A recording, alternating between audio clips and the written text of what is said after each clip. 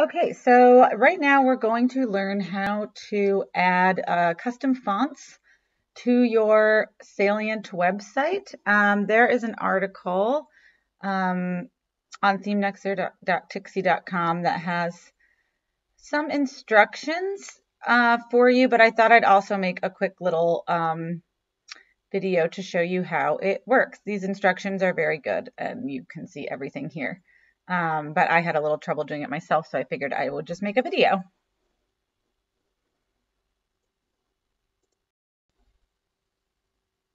The first thing you need to do is make sure you have the font you want in these three types. So wherever you've gotten your font, the font I'm going to add today is called, Billy Ohio font.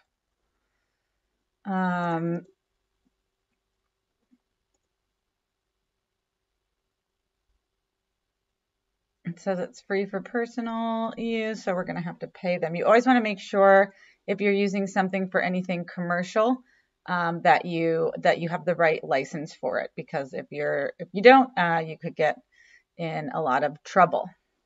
So you just want to make sure to download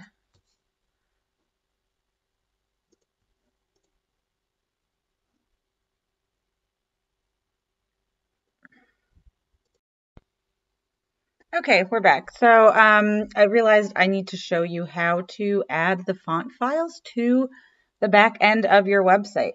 So I use HostGator for my hosting. You can log into whoever if you chose a different hosting package. No problem. And we want to go in our control panel down here to our file manager.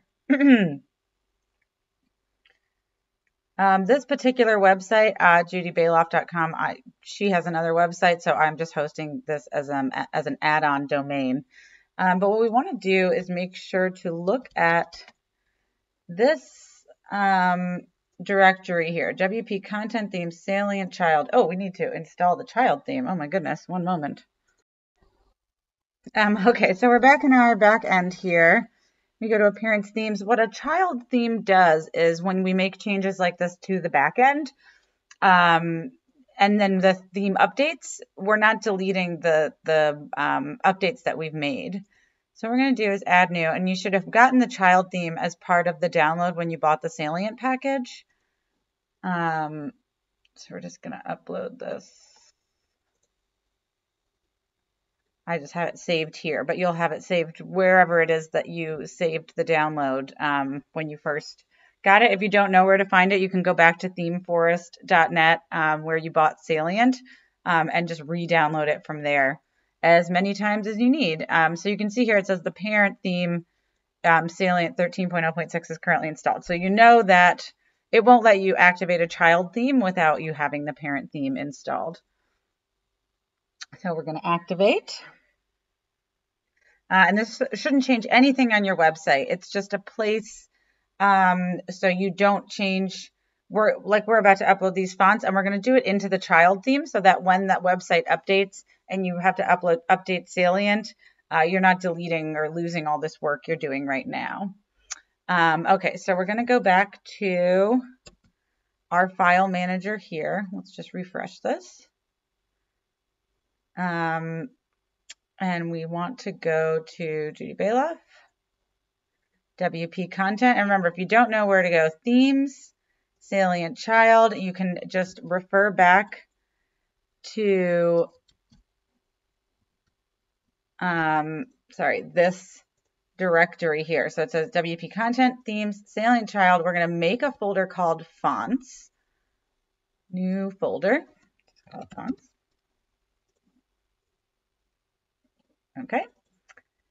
That folder is empty, as it should be, and then we want to just drop our font files in there. Now, I made sure to get the licensing for this font that I'm using, called Billy Ohio, and I have put the font files into a folder for the book I'm working on. If you don't have these three types, so you can see the type that you need here, a WOFF, an OTF, and a TTF. If you don't have those three types, you can go to any kind of web font converter online at Font Face Generator. So here you can upload your TTF. You're most likely going to have an OTF when you download a free font from Font Squirrel or one of those other fun websites. So you can go there and they will literally just drop out the font types that you need. So you don't need a WOF2, you need a TTF, and you need an OTF, but you're going to be adding the OTF yourself. So you'll have at least one of them. Okay, so what we want to do is add the upload, and we can select, and I am going to devotional fonts. I don't know which ones I'm really using here, if I'm using all of them, but I can drag and, well, actually, let's just do a drag and drop. That's easier.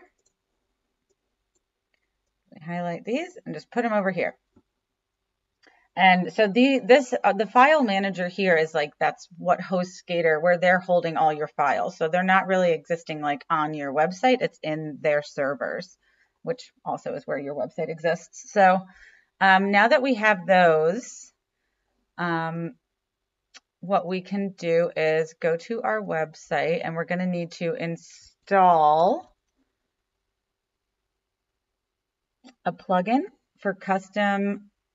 Okay, we have the CSS code first, and then we're going to have to get this code snippets plugin. So there's several steps here. First, let's do the plugins. And we're going to say add new. And again, you can just see it. I'm sorry, I'm jumping around a lot. That's not what I need. I'm just going to move those all in there. I don't need that. Here we go. It tells you right here, the code snippets plugin. And that's how we're going to add some PHP, because you don't really want to do that. Code snippets. And it will just bring up, okay, look at that, 500,000 active installations, perfect. And this just makes changes to the actual code of the website that you don't really want to mess with unless you know what you're doing, because, you know, you can break things very easily once you get back in there. But if you know, if you have very specific directions on what to put in there, then it's not really a problem. Okay, so we have our code snippets, and usually we'll see that over here somewhere. Here we go, snippets. And those are just, we can just delete these.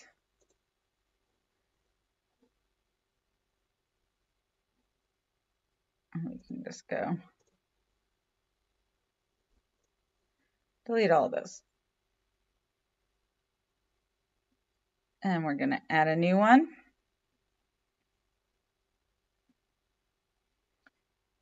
And we're going to say at font face. So the code is the question mark PHP, and you're literally just, you can just copy this whole thing right here. And it even gives you a screenshot of what it's going to look like. Boom. And we want to make sure to click only run in administration area. And the names here are, these are the names of the fonts. So we're going to want to change these. I'm going to change, this is, you can see, this will be based on the code that you put into your custom code here, your at font face. So we go here, CSS script. We have, this website has no custom code yet. And that's another thing that we're going to take from here. So they added a whole bunch of different fonts here.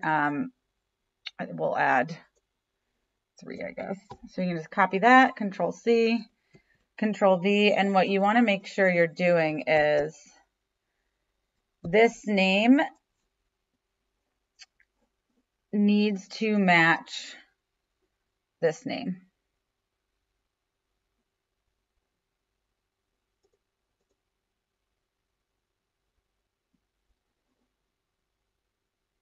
So I think it will actually be better for us to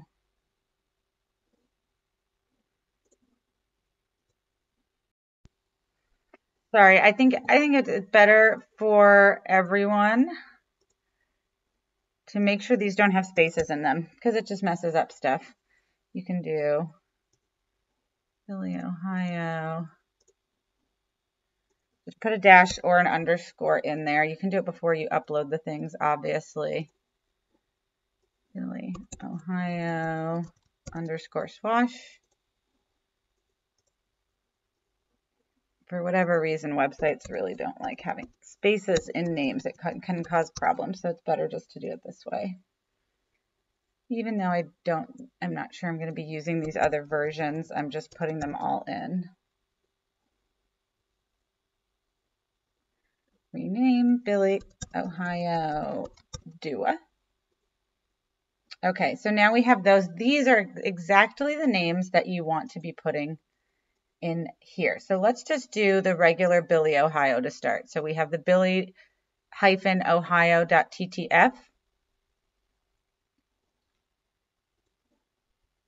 So we're going to see, here's our TTF, and we're going to say Billy, Ohio.ttf. We have the Billy-Ohio.otf. So here we just delete this and say Billy-Ohio.otf. And the other one has a slightly, we have Billy_Ohio-webfont.wolf. So we're going to say, and it's just important that these are exact, Billy_Ohio -webfont.wolf. -webfont. And then we have the .wolf. Okay, and we want to rename the font family name up here. We're going to say Billy, Ohio. Okay, so this name here that you put here is important to your little snippet here. So we're going to say Billy, Ohio with a dash gives us Billy, Ohio. And we can get rid of, and you want to make sure like not to, so you see this one doesn't have a comma after it. So we're going to try to add one more here. And we will add the Billy, Ohio, Dua.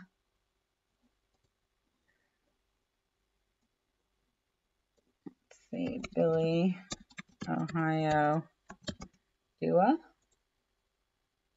OTF.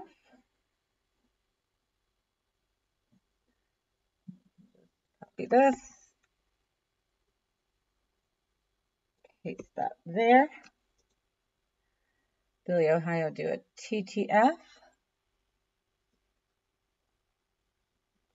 And the last, the wolf, that's a little different, is Billy_Ohio _Dua /webfont or -webfont.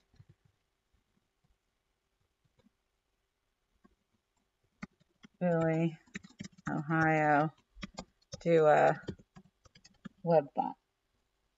Okay, save these changes. And I can also obviously get rid of this font paste here. I don't need that.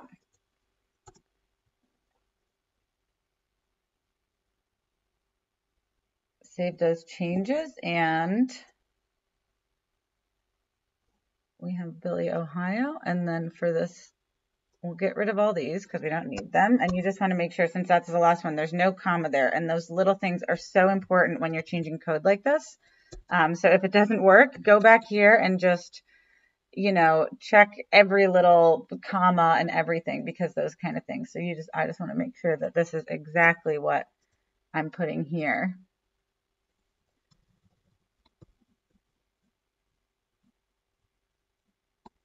Whoopsie.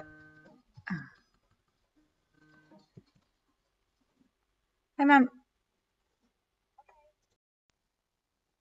Okay, sorry, that was my mom calling. Okay, so we have our code here. We have saved the changes and activated. And now when we go to we've saved our changes here, I hope. Right now we're just going to update this real quick.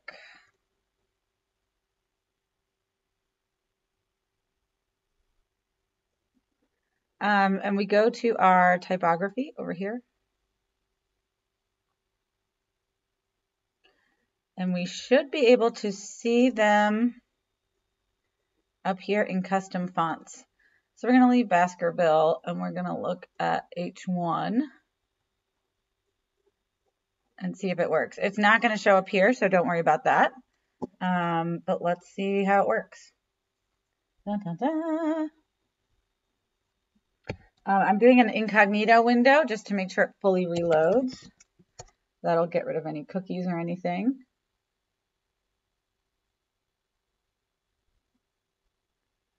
Okay, the question is, do I have any H1 content anywhere? I might not. Okay, let's look at that.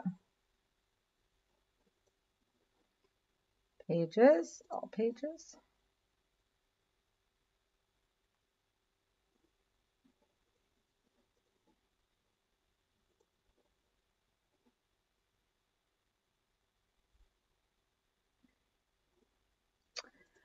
Let's just try this real quick.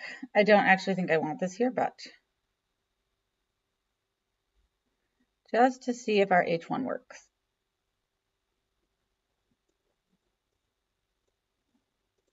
It's not going to show up here either, but it should show up when we do this.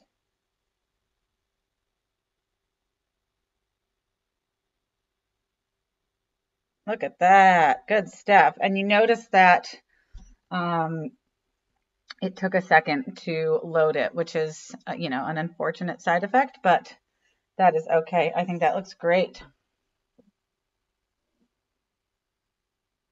Okay, yeah, that is it. And make sure if your font has some kind of rules about giving credit or something, or totally free commercial license, or if your license is only for a certain number of products or something like that. All the licenses are different, so it's really important that you be sure to read that. Okay, thanks guys. See you soon.